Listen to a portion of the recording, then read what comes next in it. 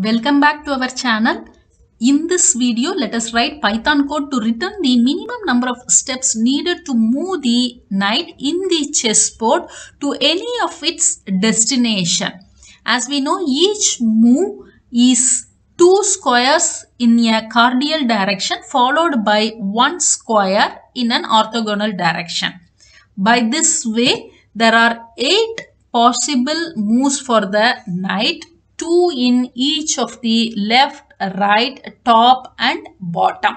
And these moves, 8 moves, can be defined in a set as we see in the Python code. The first 2 sets indicates the movement in the bottom direction, and the next 2 sets towards top, and the next 2 steps towards right, and the last 2 set of data are towards left side from the current position of the knight in the chessboard.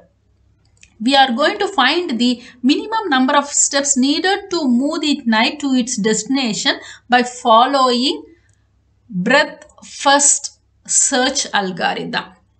So, BFS algorithm can be indicated in simple 5 steps. First is to enqueue the start location as the root node. Second step is to dequeue a node and examine, that is third step, examine if the destination is found. If it is found, we can quit the BFS and report the level of the node, which is our needed answer. That is, the number of steps is provided by the level of node. If at step 3 the destination is not found, then at step 4 again we have to enqueue with the direct child node that are not already visited.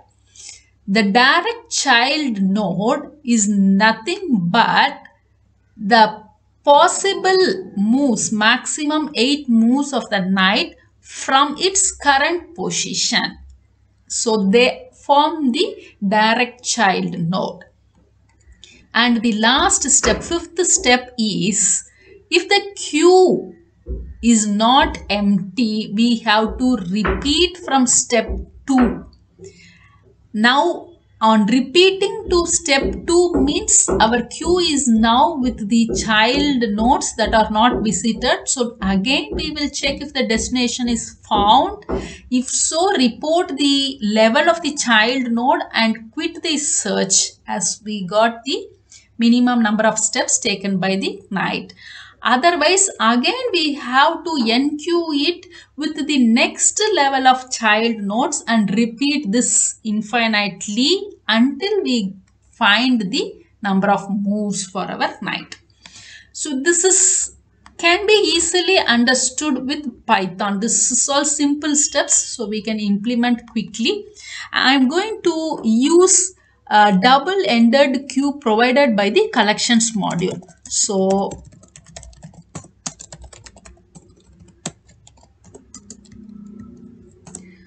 I have imported double-ended queue from collections module. Now coming to the algorithm, BFS algorithm, breadth first algorithm, first step is we have to enqueue the start position as root node. Before that, let me define the function as minimum knight moves so that it is flexible to change the start and the destination positions. So let us have start x, start y and destination x and destination y as 4 parameters to our minimum knight moves function.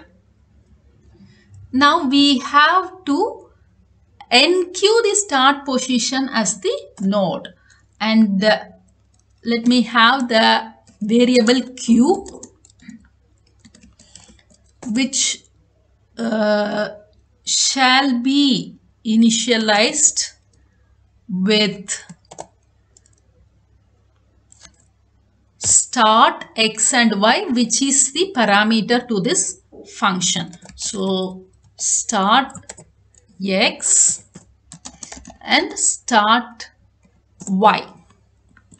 I also want to hold the level of the node in this queue. So at first let me initialize the variable level to 0 and have this in our queue. So this is our step 1, which is enqueue start x and y as the root. So we made our step 1. Next, going ahead, we have to dequeue a node and examine it. So let us have the variable current x, current y, and again level, which shall take the value from our queue using left. So this will remove the value from the queue from the left directions, as we have already initialized with 3 parameters, start, x, y, and level. Those values will be now holded in current, x, y, and level. So this is our step 2, which is dequeue a node.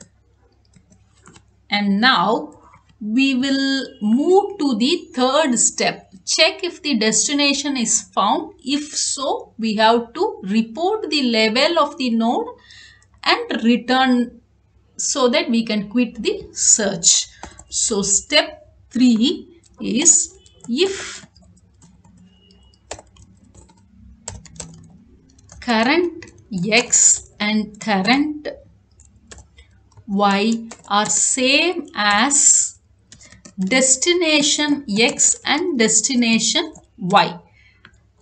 As we know, destination x and y are the parameters to our function along with start x and y. So if current x and y is same as the destination, let us return the level, and thus our search for minimum number of steps is completed. So this is our step 3.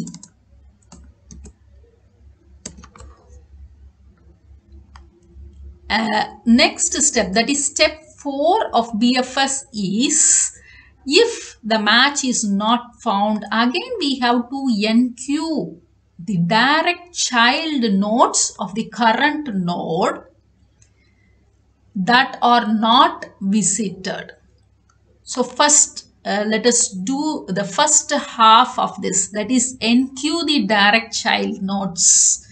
Then we will see how to track that it is visited or not visited. So step 4, first half of step 4 is achieved by taking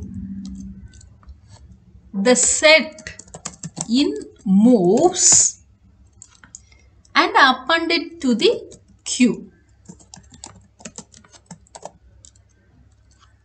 And to append that, it should be done by adding it to current x by dx value and current y by dy value. So this way we are appending the direct child node to our queue. As we know, our queue also has the third parameter level. As it is a child node, let me increment the level by 1. So this is one half of our fourth step in BFS algorithm. Let me call it as 4A, because we have one more thing is enqueue the direct childs that are not already visited. So now we have to trace what are the nodes that we have visited. Then only we can find if the node is already visited or not. For that, let me have a set called as visited. So it's a set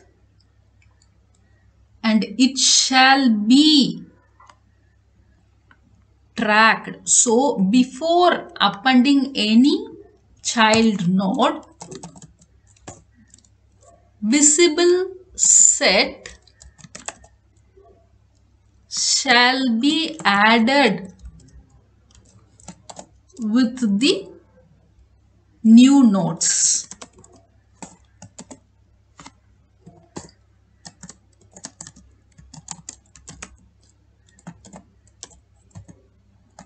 So current x plus dx and current y plus dy is added to the visited set. So visited set will hold all the nodes that are added to the queue. So before adding it, now we have the comfort to check if the new child node is already visited or not. If it is not visited, then we have to append to our queue which satisfies our algorithm enqueue direct child node only if it is not visited. There is also one more if check that we should consider is while having a maximum 8 child nodes from the current node, we should also consider that the movement is not going outside the boundary. It shall not go outside the boundary of the 4 sides. So here we will do a boundary check and also we will do that the node is not visited. For that, the current x with plus dx shall be within 0 to a value n. N shall be the boundary length which we can define outside globally, and also along y direction, that is current y plus dy is less than the boundary condition, and the new position, that is current x plus dx comma current y plus dy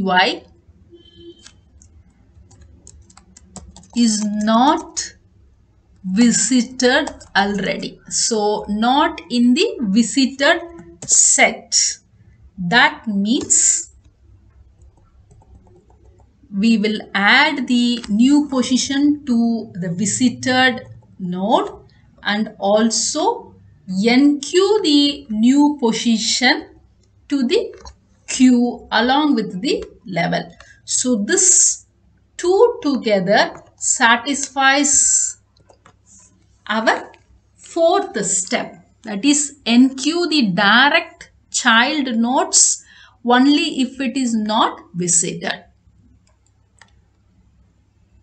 After getting the direct child nodes, our fifth step says if the queue is not empty, repeat from step 2. That is again dequeue the child node and examine if the destination is found.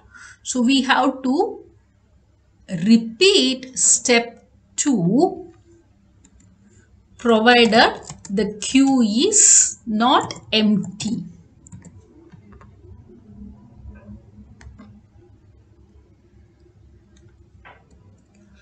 So if the queue is not empty, repeat step 2.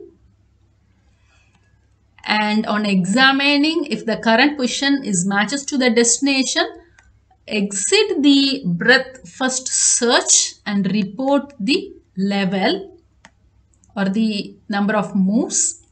If not, the step 4 is append the direct child node which are not visited. So now we have to repeat until we get the levels, or as a defensive program, if the queue is empty, there is no result, we will return -1. So let us now define our value n, that is boundary which is square, as 7, because we start from 0 to 7, which will match to the size of our chessboard, and we have to print the minimum number of steps needed to move the knight to its destination. So within print, let me call our define min knight moves, and we have to pass 4 parameters: start x, y, and destination xy. Let me say the start position as 3, 3 and the destination as 1, 2. Let me execute it.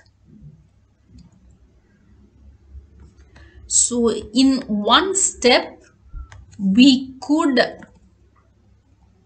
move the knight from its current position 3, 3 in the chessboard to 1, 2. As we can see, 1, 2 is on the right side